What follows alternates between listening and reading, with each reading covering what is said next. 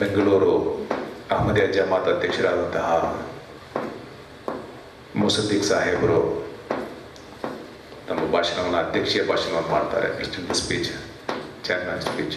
ಹಾಗೆಯೇ vote of thanks ಅನ್ನು ಕೂಡ ಅವ್ರು ಮಾಡಬೇಕು ಅಂತೇಳಿ ವಿನಂತಿಸ್ಕೊಳ್ತಾ ಇದ್ದೀನಿ. ಇದಾದ ನಂತರ ಲಂಚನ ಏರ್ಪಡಿದೆ. ದಯವಿಟ್ಟು ಎಲ್ಲ ಸಹಜೀವಿ ಬಂಧುಗಳು ಭೋಜನ ಮುಗಿಸ್ಕೊಂಡು ಹೋಗಬೇಕು ಅಂತೇಳುವಂಥ ವಿನಂತಿಯೊಂದಿಗೆ ಮತ್ತೆ ಎಲ್ರಿಗೂ ಕೂಡ ವಂದನೆಗಳನ್ನು ಅರ್ಪಿಸ್ತಾ ಇದ್ದೇನೆ. Thank you.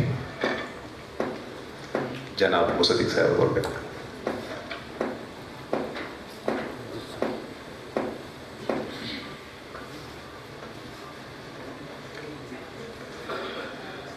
أشهد أن لا إله إلا الله وحده لا شريك له وأشهد أن محمدا عبده ورسوله أما بعد فأعوذ بالله من الشيطان الرجيم بسم الله الرحمن الرحيم. Respected chief guest,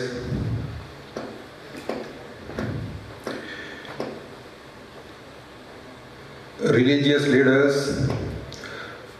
distinguished speakers, beloved guests, Assalamu alaikum wa rahmatullahi wa barakatuhu. May peace and blessings of Allah be upon you all. I am indeed privileged to preside over this peace symposium, where so many distinguished religious and political leaders and honorable members of different walks of lives have assembled. As mentioned by earlier speakers,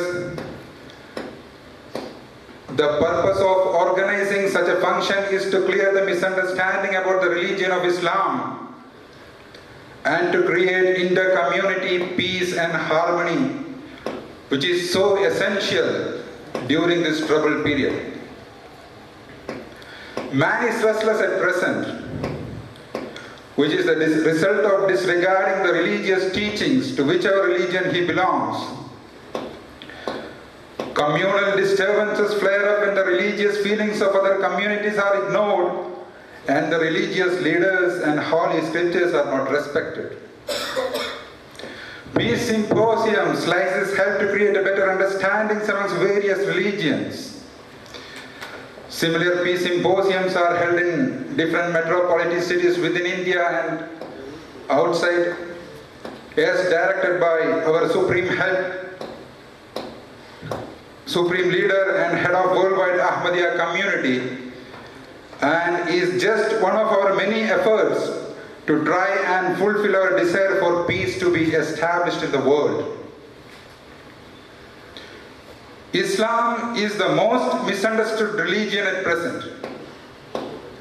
It is unfortunately equated with terrorism and hatred, not only by its opponents, but also some misguided terrorists who call themselves Muslims.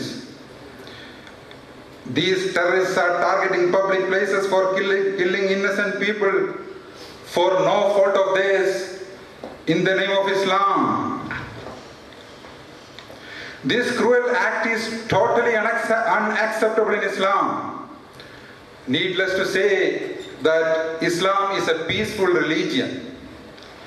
Islam and terrorism therefore cannot stand together. They are poles apart. Being true Muslims, Ahmadis scrupulously follow the teachings of Holy Quran and strive hard to serve the cause of humanity. Although the Ahmadiyya Muslim community is a small community, it's a standard bearer and the representatives of the true teachings of Islam. Every Ahmadi who is living in different parts of the world is extremely loyal citizen of that country. And this is because of the teachings of our Prophet sallallahu alaihi wasallam, who instructed us that the love of one's country is an integral part of his faith. We, who are members of the Ahmadiyya Muslim community, try our utmost to save the world from anarchy and destruction by following the teachings of Islam, which preaches universal brotherhood. This is because in this era, we have accepted the Imam of the age, who was sent by Allah as the promised Messiah, who came as an obedient servant of the Holy Prophet Muhammad, peace and blessings of Allah be upon him. The supreme head of the Ahmadiyya Muslim Jamaat, Hazrat Mirza Masroor Ahmad Ayyadahullah Ta'ala bin Nasril Aziz, our fifth Khalifa, had laid great stress on educating the people of the world about the true nature of Islam. To this effect, our Jamaat is distributing millions of pamphlets and folders in different parts of the world, conveying our message of peace. Our spiritual leader himself is meeting the world leaders and heads of governments in different parts of the world. As mentioned by the earlier speaker, he had been invited to deliver lectures to the elected representatives in different countries, like the British Parliament in UK, Capitol Hill in USA, in Germany, etc. His most important speeches delivered on these occasions, urging the world community towards peace, and a series of letters that has been written to various world leaders has been compiled and published in a book form by name World Crisis and the Pathway to Peace, which has been released today by Sri Ramakrishna Upadhyay, President of Bangalore Press Club. Ahmadiyya Jamaat is presenting the peaceful face of Islam. It has translated the Holy Quran into more than 70 different languages of the world. Its own advertisement-free television channel called MTA is spreading the message of peace in different languages to all nooks and corners of the world 24 hours a day. I don't want to take much of your time.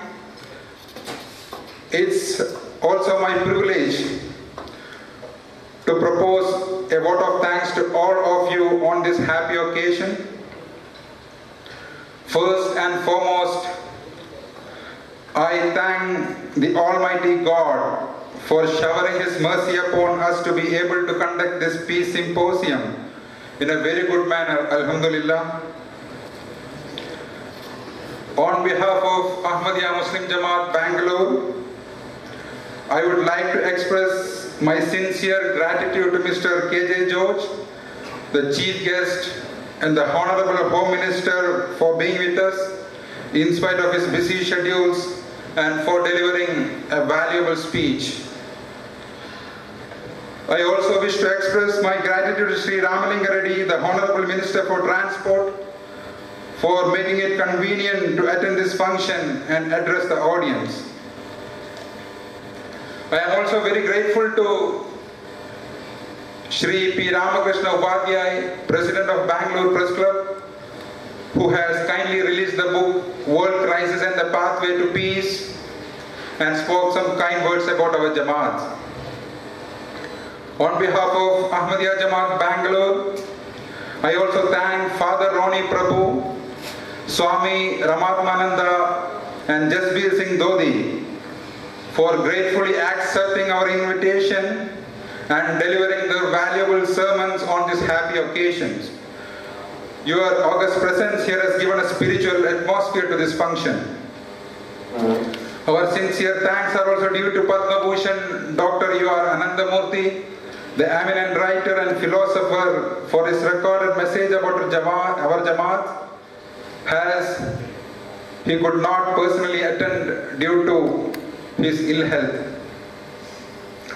Once again, I want to state that all of us are most grateful to all the speakers and the guests for having attended this symposium and supporting us.